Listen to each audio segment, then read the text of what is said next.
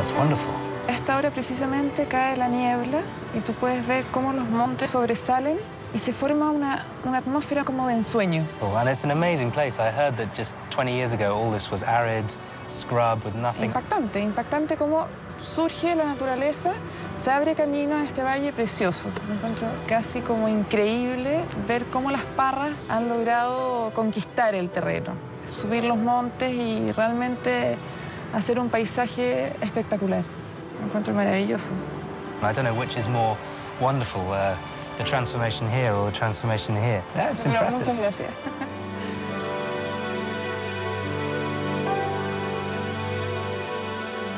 Olly estaba a punto de conocer a uno de los hombres más importantes de la vitivinicultura chilena, al pionero que transformó el árido valle de Casablanca en uno de los valles productores de vino más famosos del mundo. I was dreaming a wine, and to make a good wine you have to dream it before. And it's a long dream, and today it's a reality. We have a very nice wine, very beautiful wines here, as we dreamed 25 years ago. Oh, it's magic. I mean, it's very poetic, but that's just like this valley, this whole valley, magic. Tell me about how you discovered this valley. I was looking for some area in Chile to produce good Chardonnay. Remember, it was a Chardonnay mania those days, mainly in America. Chile produces mostly red wines, and it was a must for us to discover a part of Chile to produce good white wine. Because basically everything was from Santiago to the south, and we was red wine drinking. Yeah, but you were the pioneers of white wine, and you're the godfather of Casablanca, of course. Godfather. If you see today how important is the valley outside. Hugely famous. Yeah, everywhere. Everybody knows the name Casablanca. Exactly. For white wine, for freshness, absolutely. They're very famous now in the Sauvignon Blanc, in the Chardonnay, in the Pinot Noir. This is what I love about Chile, though. You have the coastal influence, you have the Andes influence. Yeah. It's not a sizzling, hot Mediterranean country. You're lucky you have the sun, but you also have so many different gradations of different climates and emphasis. This magic gave me a kind of inspiration to make wine here. You know, at the beginning, most of the people, they thought that this is too crazy to put vineyard in this valley. But now you can see the basis of many wineries, and in our case, the basis of Morandé is here. Thanks to this gentleman. Yeah. I'm still crazy. Yeah, you are still crazy. And that was but crazy. I salute That you was crazy. for being crazy. Look at today. Yeah. Excuse me, gentlemen. Talking about wine, for such a good wine as House of Morandé, you want to try it. Here you have a beef cooked for several hours. I think it's a nice match, a nice combination between both. Enjoy. Thank you. Thank High you. five. Gracias. Thank you, chef. Oh, I do love my job. Oh, cheers. For the crazy valley. For the crazy valley. Salud.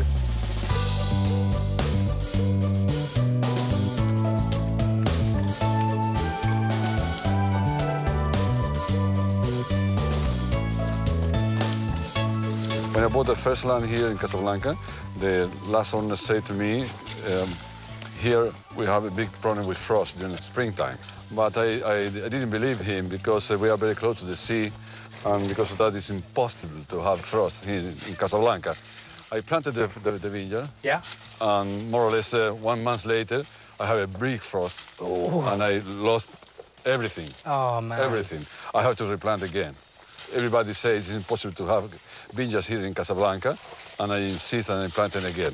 So what did you do to combat the frost?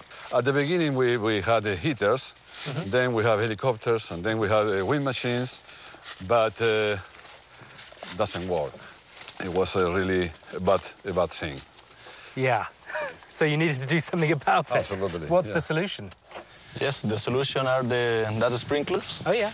And data sprinklers spray water to create an igloo effect to protect the buds and the shoots from the frost.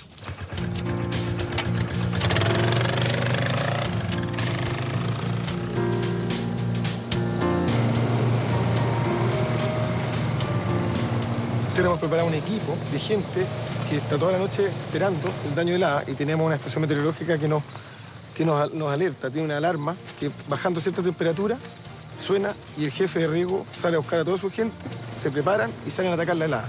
Es un momento crítico, de mucho nervio, mucha presión. El daño que se puede sufrir en el viñedo es fatal.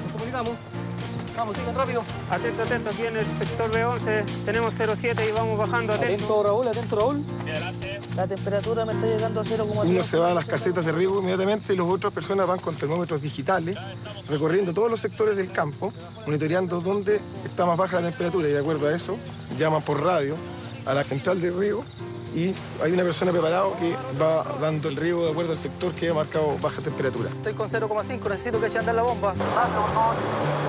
¿Cómo está por ahí la presión arriba? ¿Llega el agua?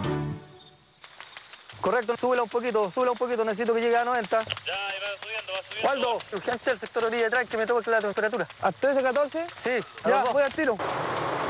Cuarteles 5, 6 y 7, necesito que eche a andar la bomba urgente.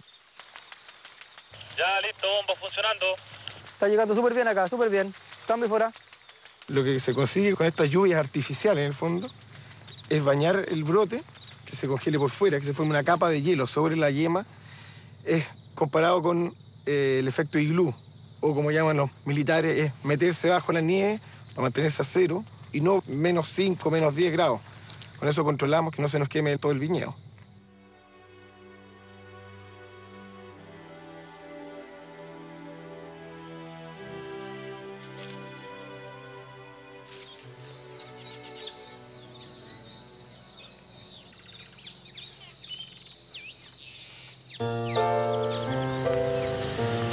You know, Olly, my father decided to achieve 3 impossible goals. The first one was planting in Casablanca 26 years ago. At this time, Casablanca was full of cattle. With no vines at all? No vines at all, only cows. Thanks to that, today we have 20 wineries involved in Casablanca Valley, more than 5,000 hectares planted. Wow. Look at this beautiful cluster, Olly, Pinot Noir. Beautiful. Yeah. This is the second goal of my father, planting in Casablanca Pinot Noir when nobody dared to do that. Delicious. But stop picking my grapes. I could eat your whole harvest. You know, Pinot Noir is really delicate. It's like a woman. It's like a diva. Exactly. Careful treatment, but, you know, all women should be treated like divas. The third goal of my father was planting in really high density. Yeah. In this area, we have 10,101 plants per hectare. It's a really high density. And that's to encourage competition and make the wine really, really premium. Yeah, you can see they're really close together. They are, and these are very narrow as well. Exactly. Is that something that's unique in Chile?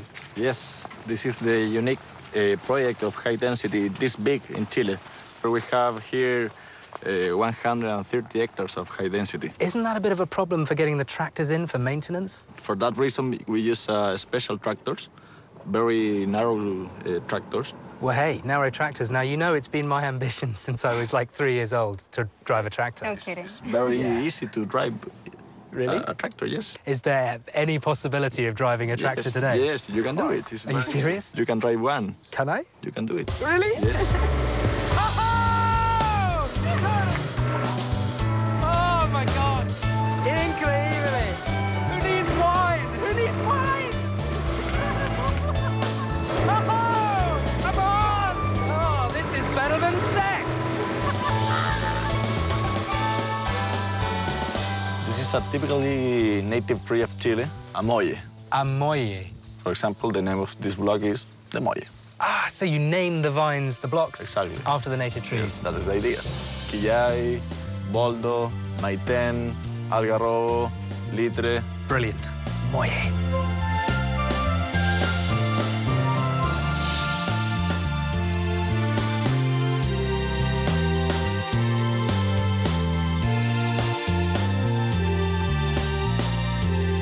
I'd like to introduce this special wine. This is very unique.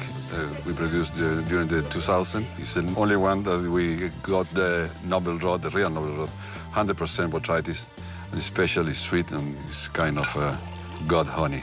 Yeah, God, honey, I love it. Thank you so much. It's an amazing, amazing colour. Wow, that smells absolutely incredible. I'm a big fan of sweet wine, but that, the year 2000, you were blessed.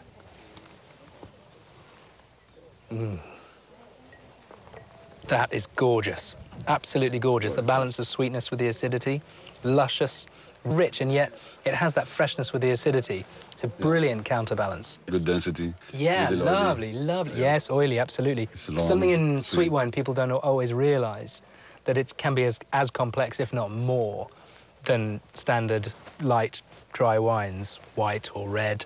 Sweet wine offers something completely unique for me, especially with botrytis. The noble draught. So you get the mist and the humidity, and that will cause the rot and give this amazing elixir of the gods. What did you call it? God's honey? Yeah. I'll drink to that. Thank you for opening this.